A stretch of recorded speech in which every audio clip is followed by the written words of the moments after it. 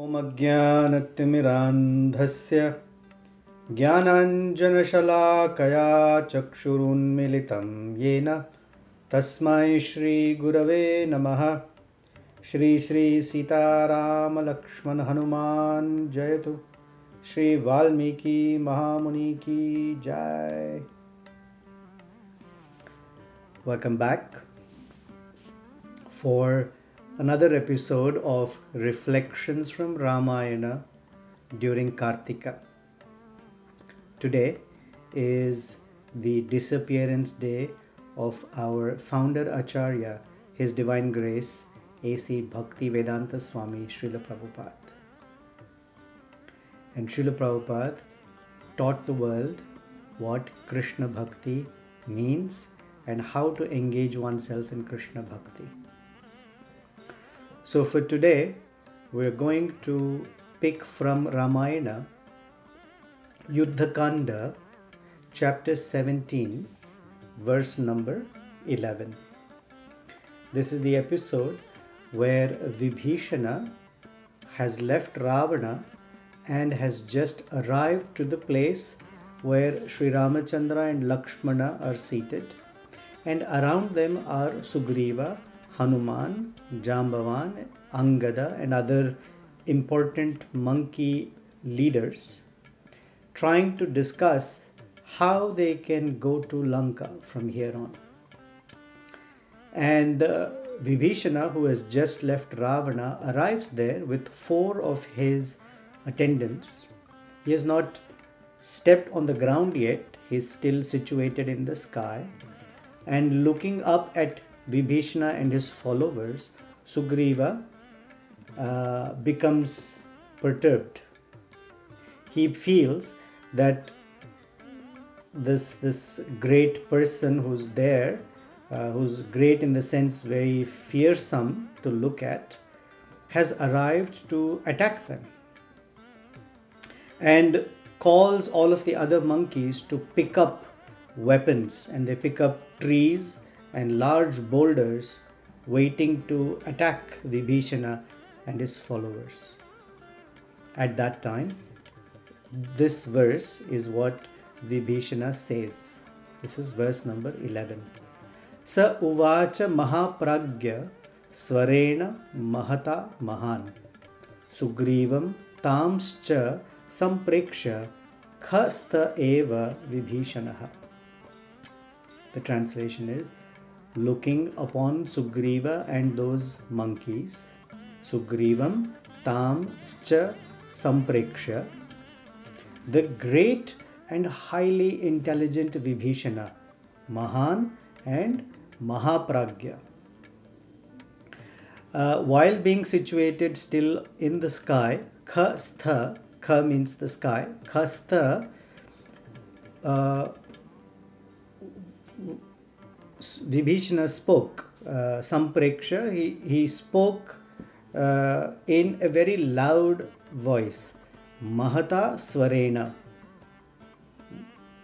That's all the verse says, and then there's a list of things that Vibhisana speaks, but for today we'll only pick on this verse because there are some very, very wonderful hidden jewels that are relevant for today's occasion.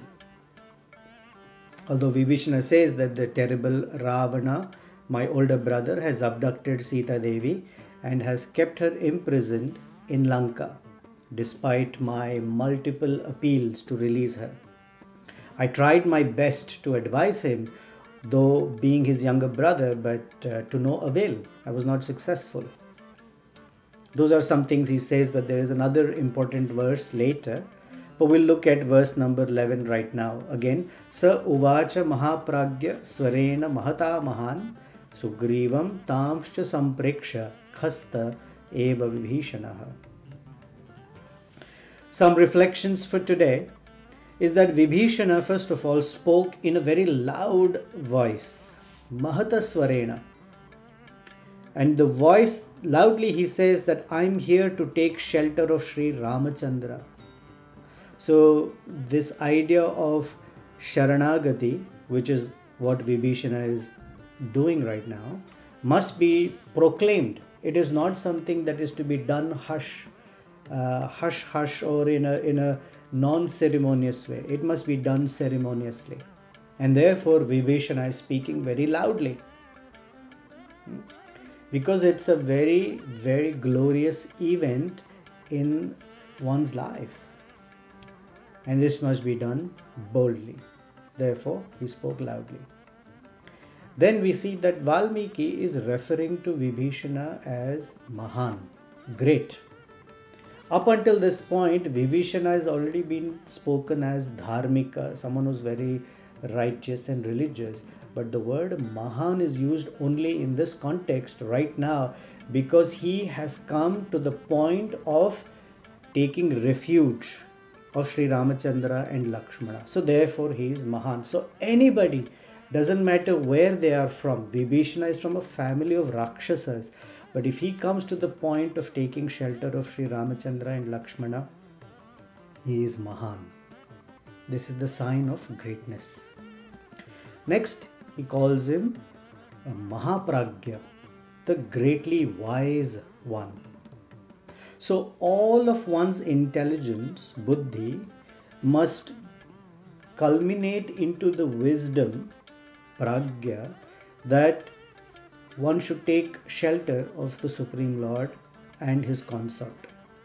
Otherwise, one may have a lot of intelligence by gathering knowledge, worldly knowledge even, but absolutely no wisdom, meaning that intelligence, if it does not mature into wisdom to tell a person that when you see Sri Ramachandra and his consort Sita Devi or Radha and Krishna or Lakshmi and Narayana, one must take shelter at their lotus feet.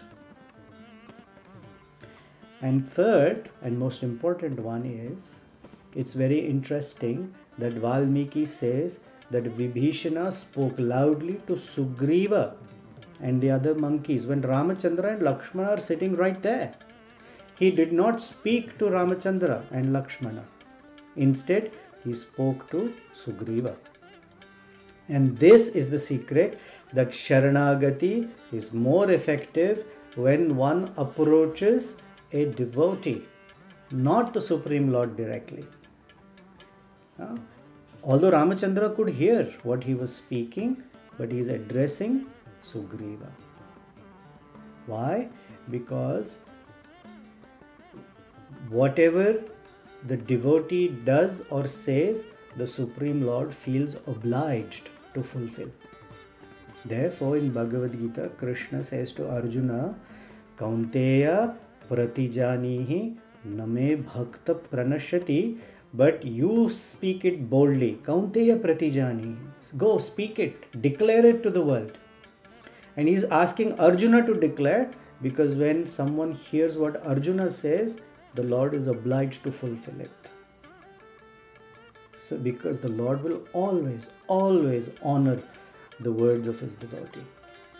So today being Srila Prabhupada's Disappearance Day, it behooves us to even more strongly and humbly approach Srila Prabhupada with an appeal to recommend us to the divine couple, to accept us in their service. Thank you, and I hope each of us has the opportunity to remember the great contributions and the grace Srila Prabhupada has poured upon all of us who have never even met him, but he has given to us in his books, in his lectures, in his personal example, etc., that we remember him and we seek his shelter so he may recommend us to the divine couple. Thank you. Hare Krishna.